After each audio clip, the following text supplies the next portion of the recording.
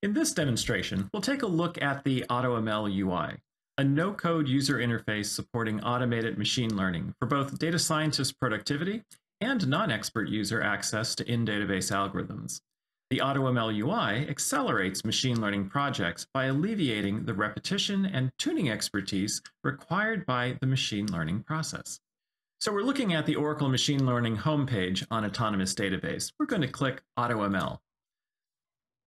From here, we'll create an experiment. We'll call it Credit Scoring 2. The data that we're going to use is credit scoring 100K.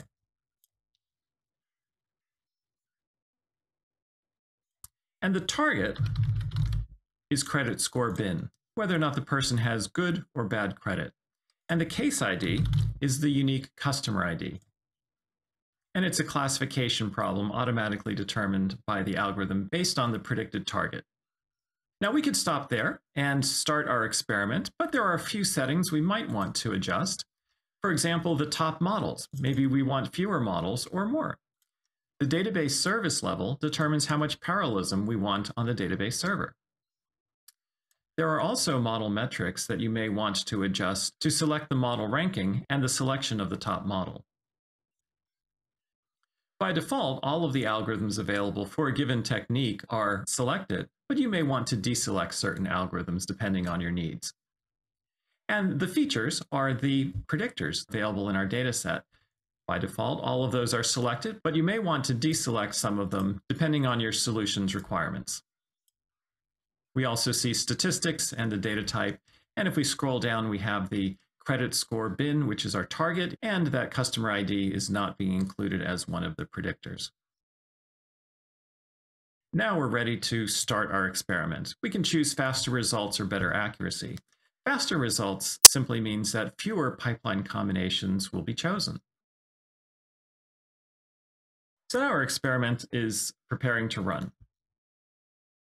The workflow that's set up involves algorithm selection, adaptive sampling, feature selection, model tuning, and feature impacts. And when the algorithms are selected, we see those that will come under the model tuning for decision tree, naive Bayes, and support vector machine. Now this will just take a couple of minutes to run, but we have an experiment that's already been completed, so we're going to jump to that. Now looking at our leaderboard, we can select additional metrics for our models. These are all pre-computed. By clicking on a given model, we can see the prediction impacts, those features that had the most impact for this particular model, as well as the confusion matrix indicating what types of errors were made by the model. We can also deploy our model to OML services to access as a REST endpoint for real-time scoring. In this case, we specify the name, the URI, the version, namespace, and whether or not we would like to share that model with others. And we can view our deployed models by going to the Models interface. Here we see our credit score model for credit scoring RF. And in our deployments as well, we have credit scoring RF. And if we select that, we'll see the metadata for this particular model with the predictors, the target, and the labels for that target, as well as the URI OpenAPI specification, which can be used as our REST endpoint. Going back to our experiment, there's one other thing to highlight. We can select a model and generate a notebook from that. In this case, we're going to generate a notebook for our random forest model.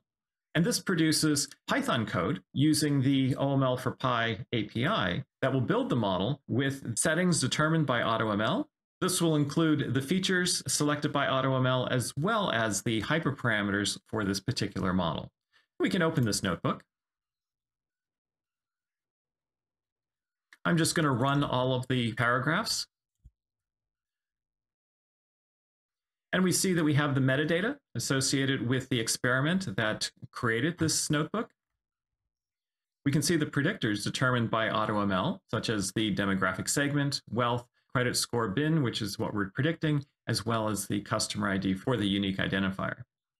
From there, we construct a SQL query, which will then be supplied to OML Sync to get back a data frame proxy object corresponding to our in-database data.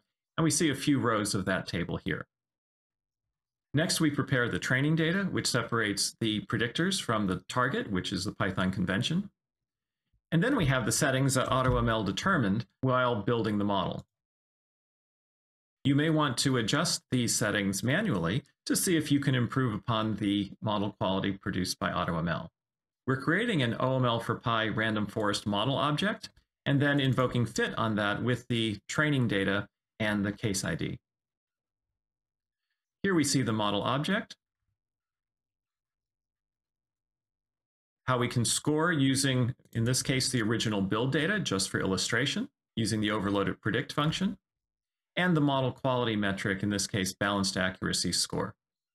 And that concludes our demo of the Oracle Machine Learning AutoML user interface.